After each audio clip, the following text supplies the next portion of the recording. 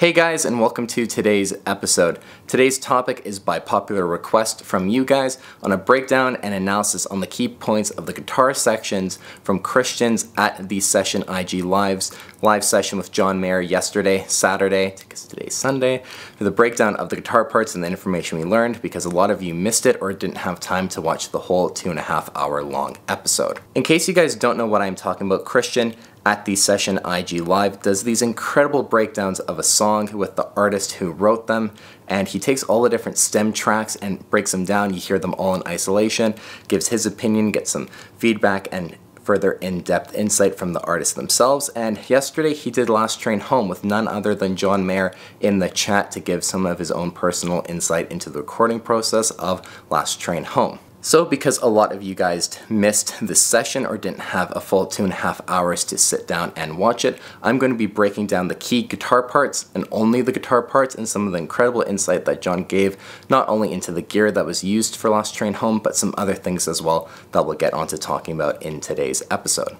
Now, of course, Christian himself doesn't actually record or archive these Instagram lives, so once they're gone, they're really gone forever unless someone else records them or takes screenshots or really gets any bits of information. And during a 2.5 hour long episode, sometimes that can be rather hard to actually find an upload of the full episode. So this is also why I'm doing a breakdown for you guys, so that you guys can get any information that you missed, because once you miss it, chances are it could be gone forever. Now, before we get into today's breakdown, I do have to say, you guys, please go give Christian at TheSessionIGlive a follow on Instagram. He posts lots of amazing breakdowns from all different sorts of artists, and they're really insightful and honestly just cool to get an insight on some of the different recording processes that all these artists have. He's done Who Did You Think I Was?, a John Mayer trio song in the past, and hopefully he might be doing some more sob rock John Mayer breakdowns in the near future. If you guys also do feel so inclined, you can go to his Instagram bio. It has a link to his website, and from his website you can actually send him a tip,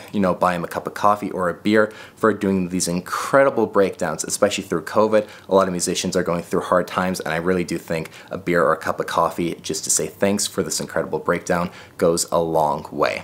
Alright, you guys, now let's get into the breakdown. I'm not going to include a ton of clips from this performance. I'm mainly going to cover the information, but I'll give you guys a taste of kind of some of the different tracks that you heard, because when we get to the lead solo tone, oh my god, it's incredible when you hear it in isolation. So getting into the breakdown, one of the best parts of the session was, of course, John himself was actually in the live chat with everyone else. Aaron and Greg also were in, giving insight on the drum and keys parts respectively as well, but of course today we're only talking about the guitar parts. And poor John, the comments that he was getting were, a lot of them were cringy at best, and you guys, I'm honestly saving you from having to watch that chat feed, because for someone like me who's really interested in all the gear and insight, and I'm sure you guys as well, you don't want to look away from the chat because John might say something really cool or important that you don't want to miss. And yeah, it's like kind of like a car crash. You can't look away at the comments and things some people are saying.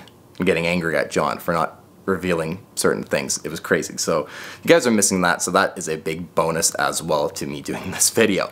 So of course, John right away kind of got asked by actually someone who I'm friends with on Instagram, Daniel Coliseum, about why he blacks out pedals. And this is the first big kind of reveal from this episode. And as you're going to see on your screen, I'm going to post a quote of exactly what John said about blacking out pedals. Basically, he says that he doesn't want the price of pedals on the used market to go up or be affected just because he might want to try this one thing out.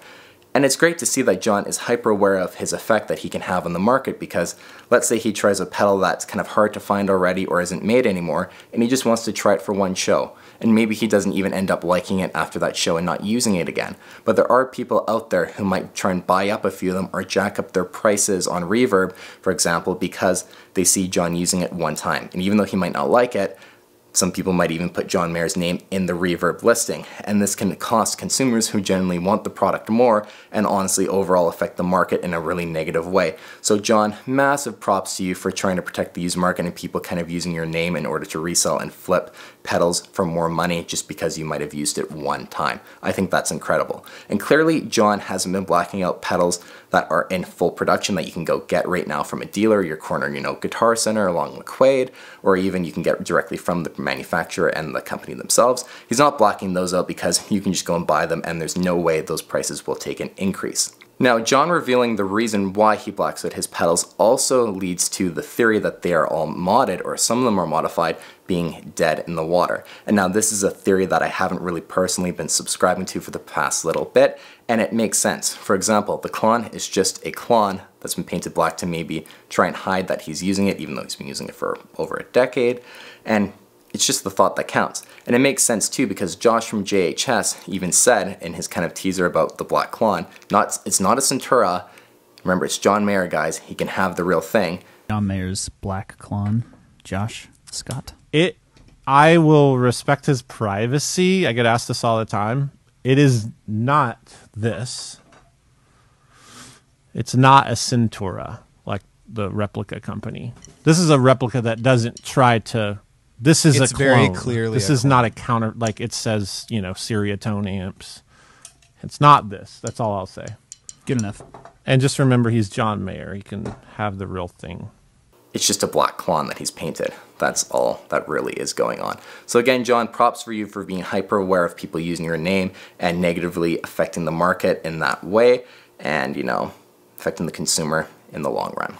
During the session, John also got asked about the 29 pedals Una, if he's enjoying it and what his thoughts are on it, and due to sheer volume of the questions and people in the chat, he might not have seen it, or maybe he just chose to ignore it and not really give any insight on the Una right now, but someone did try to get that information out of him, which I thought was pretty funny. So now we're actually getting into the guitar breakdowns of the stems for Last Train Home. The very first ones you hear are actually two acoustic guitars, one being a Martin 12-string, the other one being a Martin 6-string. John says it might have been an OM42, maybe a D45, he's not entirely sure.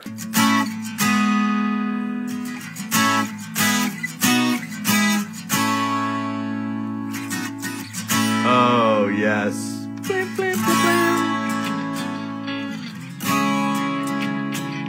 Oh, get a little...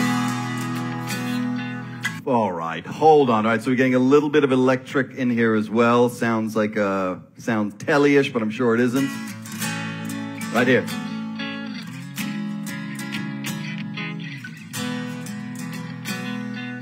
And John was actually on Sirius XM radio not too long ago talking about Last Train Home, and he mentioned that he originally wrote the song on acoustic guitar. So you kind of actually get a bit of an insight as to what the song originally sounded like and eventually led to what we now have, the full mix and kind of craziness that is Last Train Home. John also mentions that these tracks were played with a more relaxed right hand compared to the rest of the guitar tracks on the song. It fits the overall theme of these being a bit more easygoing and more filling the space and serving the purpose of the song instead of every guitar track being as tight as all the rest of them are. Moving on into the regular electric guitar stems, and there are 9 of them, which is pretty insane when you think about it. 9 different electric guitar tracks for Last Train Home. John does mention that he's running a Dumble and going direct input as well for a lot of these tracks, and that makes the most sense. It's nothing out of the ordinary or nothing we wouldn't expect from John, honestly, on any recording for any album that he's currently making. One of the guitar stems that we get to at this point featured a nice chorus effect on it, and instantly people started spamming the chat. Is that a CE2? Is that a tri-chorus? Is that the Roland? What is it? And John, obviously aware that everyone wants to know what chorus effect he's getting, like what pedal or what unit, he says, stay tuned to the solo section for a reveal on the chorus pedal, and of course everyone got super hyped up that John's actually going to tell us what chorus pedal he used on Last Train Home. Now this one chorus effect, actually John says, the guitar is singing he's on the last train running, which you might not hear in the full mix, but when you hear it on its own. That's very good. So the end guitar is doing that call and response thing with each other. So you get this, let's play them together.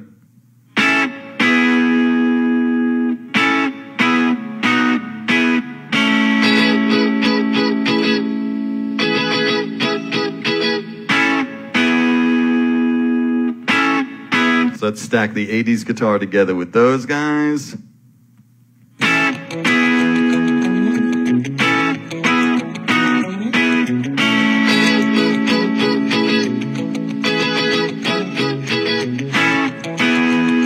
love that phrasing. All right, let's... You can really hear that the guitar is mimicking the singing of He's on the Last Train Running. And I thought that was a really nice, cool touch. And John does something else like this further on when we get to the lead section as well. Of course, John was getting asked a ton of questions on what guitar was being used, and he does confirm that the Silver Sky was doing a lot of the work, but there also are a lot of different flavors going on with the electric guitar parts.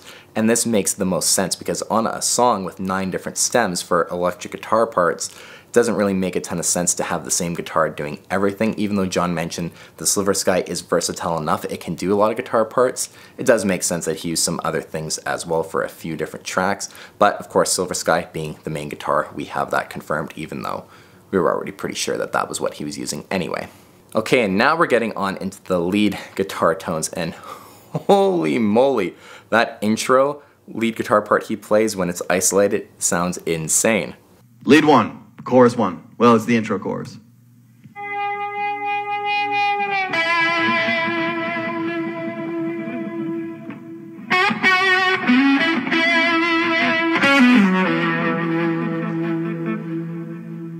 Love that tone. Hearing the lead guitar parts isolated on their own as well, you can really hear the delay that is going on and that John is using, and you don't really get to hear that in the overall mix of the song, but man, the delay is so beautiful, and honestly I love it more than the chorus effect that he was using. It sounds great. It's not fighting his main guitar and the main parts he's playing, but it fits perfectly underneath it. And then there's a little bit of a call and response here. Obviously we have guitar, we have the 80s guitar 2 does this, wrapped around the next bit.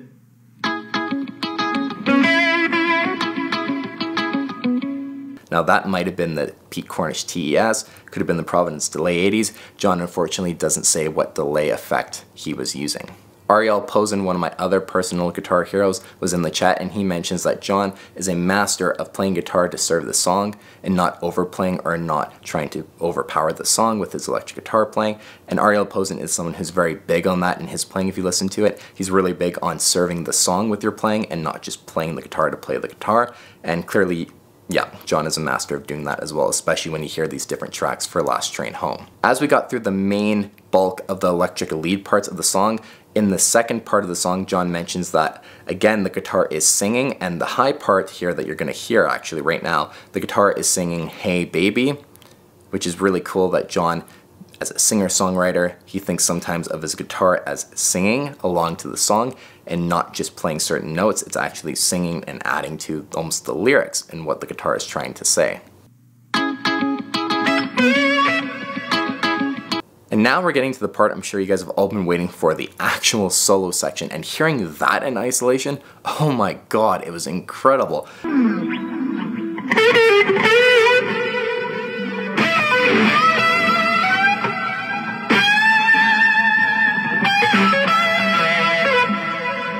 And that, to me, hearing it, especially in isolation, is one of my favorite John Mayer lead tones on a studio recording that we've ever gotten from him personally. I think it was insane.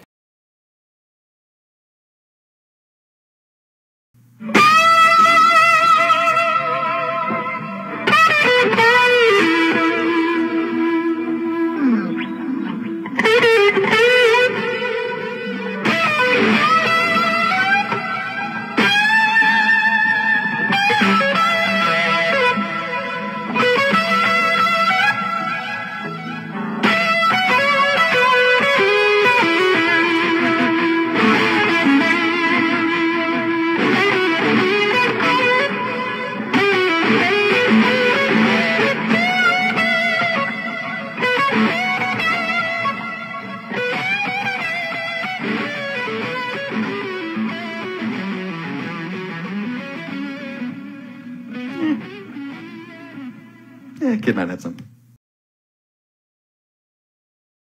And John actually reveals something really big here. He wasn't using a Dumble, he wasn't going direct in for this lead tone, he was using a Soldano SL0100, which is pretty crazy to think that we were maybe theorizing that during the music video of Last Train Home, the Soldano was just a prop to fit the 80s Eric Clapton theme, but no.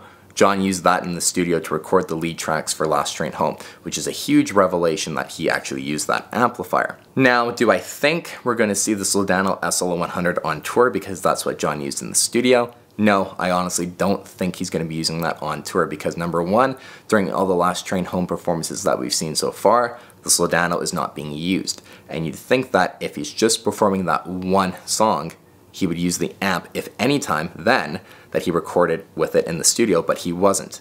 So if he's not using it now, the odds of him using it on tour I think are very slim, and plus the lead tone he was getting during those performances was incredible and it sounded great, so why would he change it up now? And the final really big revelation that we get from this whole session, of course, that John teased, is the chorus effect reveal. And John confirms that it in fact was a Boss CE2 that he used for the chorus effect in the studio for Last Train Home. Now, someone on YouTube, when all we heard was little tidbits of the song, said he had a pretty good hunch and guessed that it was going to be CE2. Who was that guy? I wonder who that guy was. Today you get to say I told you so. Today I don't want to.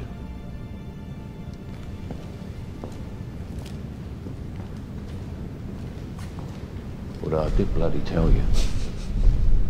I kid of course, but it's nice to know that my hunch way back before we actually heard Last Train Home even in its entirety was correct, that it is a Boss CE2 that John has been using. And of course I know chorus has been hyped up a bit for this song and this album. I might have had a slight bit to do with that, to be honest, but a lot of people I think forget that during the 2019 World Tour, John did use a Boss CE2 in a chorus drive loop, and it was set the exact same way, halfway, maybe a little lower, that John confirms. And that's how he had it set pretty much during the 2019 World Tour. And chorus, of course, during the 2019 World Tour is an effect that John had been using a lot on, like, I Don't Trust Myself With Loving You. He used the Free the Tone Tri-Avatar to thicken up his lead tone. He used it on In Repair with the Chase Bliss Audio Warped Vinyl. So, you know, chorus isn't really anything new, and it's been part of John's live sound, especially for the past 2 years, really, during the 2019 tours when we really got to see a lot of chorus being used by John. To overall try and summarize my thoughts on the session as a whole, I can honestly say that I loved Last Train Home before this session aired. I think, me personally, it's one of my favorite John Mayer songs to come out in recent years, maybe even more so than anything on The Search for Everything. That's just my opinion. But after hearing this session, and I know a lot of people were getting sick of Last Train Home, or it was starting to get old and tiring, my appreciation for the song has really gone to another level. All the different tracks, all the work that all the different artists who were on this record put into this song to make it what it is, it was incredible to hear all the synths and the keys and the drums in isolation. It was one hell of an experience, and I highly suggest you guys, again, please go give Christian a follow on Instagram and catch ones in the future, because a lot of people are asking for one on Why You Know Love Me, which John said has twice as many stems as Last Train Home, and is one that he said is one of the most insane records he's ever done. So it sounds like there's a chance we might get a breakdown like this in a session format for that song. So make sure you guys are following Christian to get a chance to see and get updates if that is in fact happening. And you guys, again, like I said, please go to his website, check out all of the other stuff he offers, give him a tip of a beer or a coffee if you can or feel so inclined. Thank you guys so much for watching. I hope you enjoyed this video and got caught up on everything you possibly missed from the session in all guitar related aspects. You guys, thanks so much for watching. Take care. We'll see you on the next episode. As always, please give this video a thumbs up. Please hit subscribe, ring that bell button notification. Leave a comment down below if you want to hear anything else or have any questions on the session, because there are different parts that I left out. If you have any questions or want some more insight, I might be able to answer them as well. Guys, take care. See you on the next episode.